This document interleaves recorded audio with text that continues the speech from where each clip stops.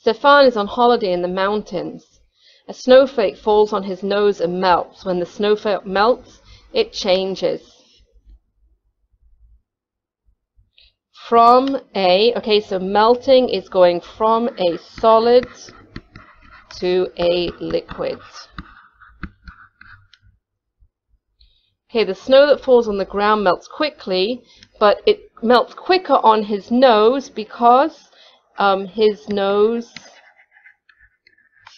is warmer.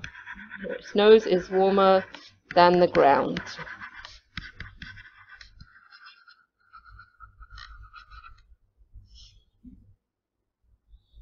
Okay. Which of these changes are reversible? Ice melting, yes, because I can freeze it again. So this is reversible. Wood burning. Once the wood is burned, I can't get it back. If my wooden house burns down, I can't get my wooden house back again unless I rebuild it entirely new, and then that's not the same set of wood.